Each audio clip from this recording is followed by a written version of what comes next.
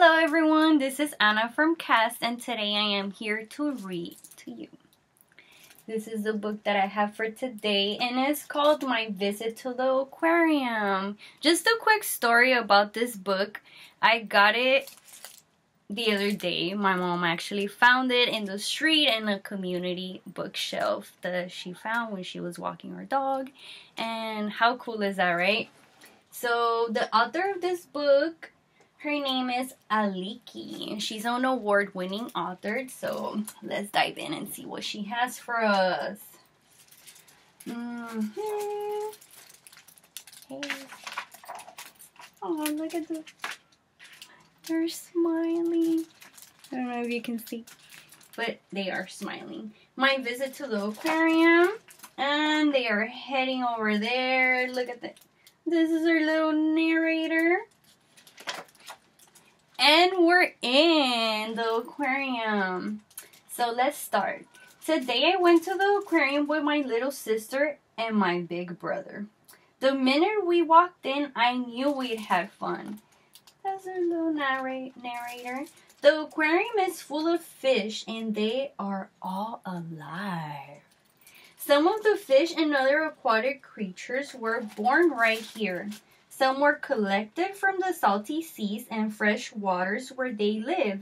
Here in the aquarium, they swim in their own kind of water, in their own natural settings. I found out how they live just by looking. Look at them. They all look like they're smiling, big. Okay. We started at the tropical coral reef.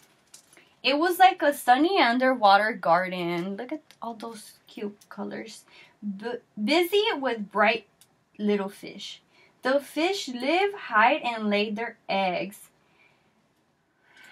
Other creatures live on the reef too.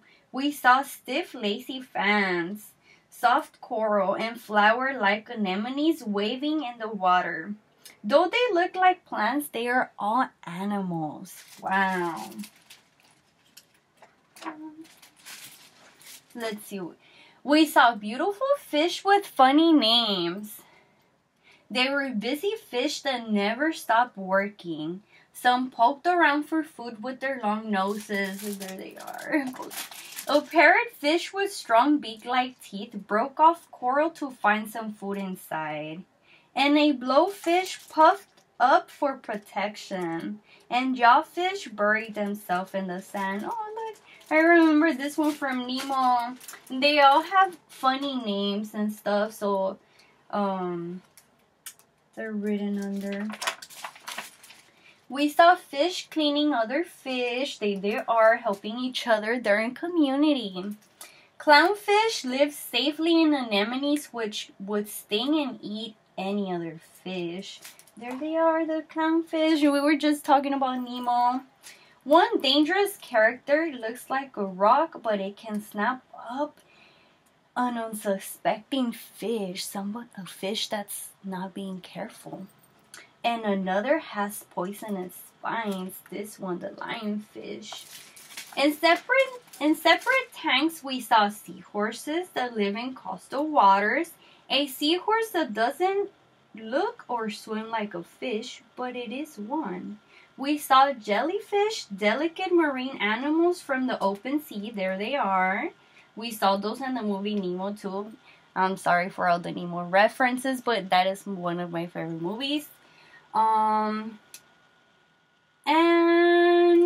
we saw an octopus too. There they are. Down the hall, we saw penguins.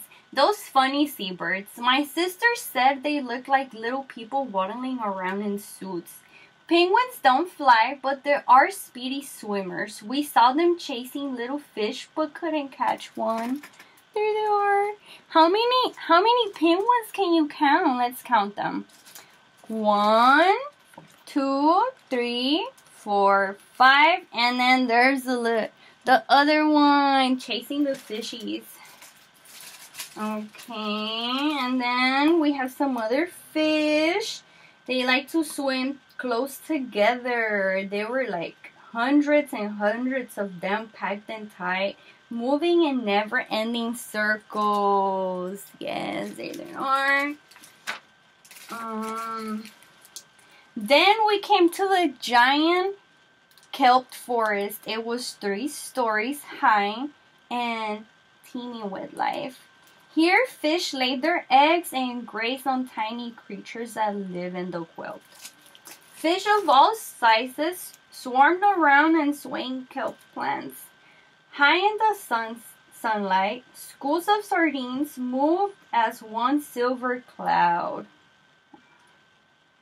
Below, bottom fish brushed the sandy floors and eels slid behind rocks. They shared their cool space with starfish.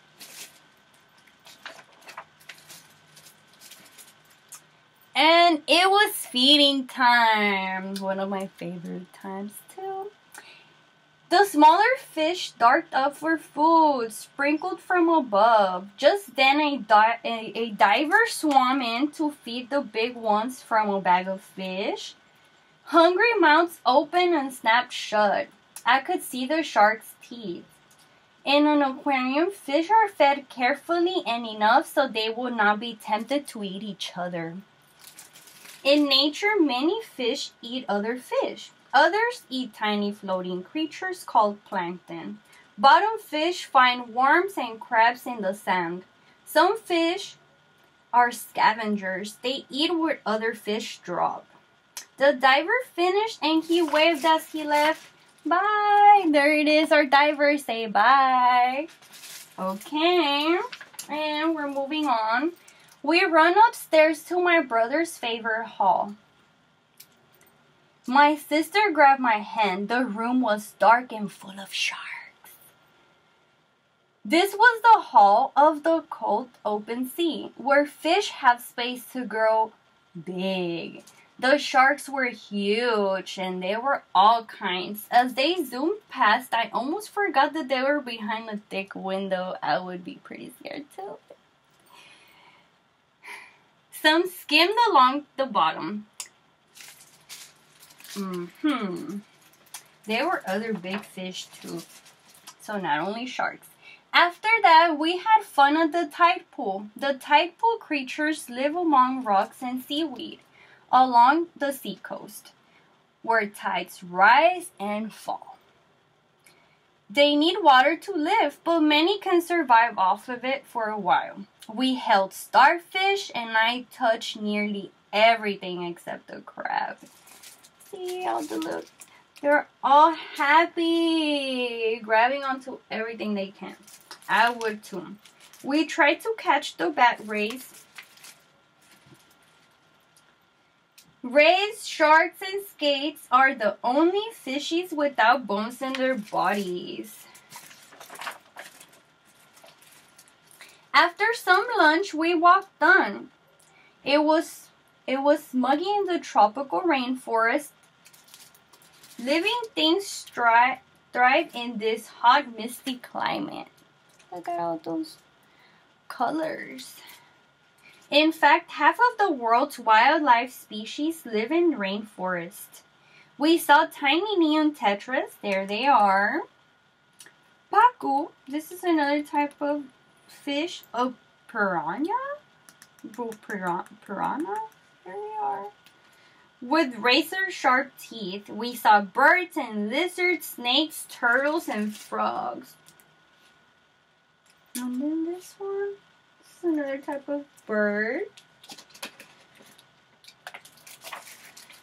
Next, we saw perch and catfish with whiskers and fishes of all kinds that live in fresh water.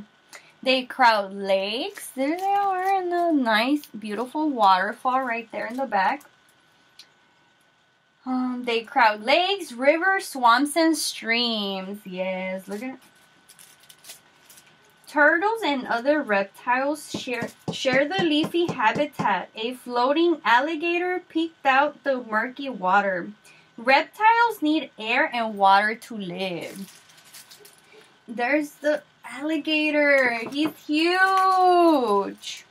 In the coastal stream exhibit, we saw fish that travel.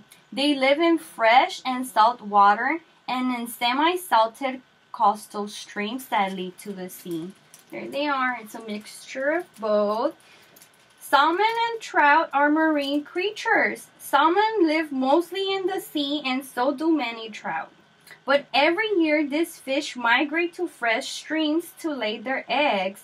They have to swim hard against currents to get there. They have to swim up those big streams.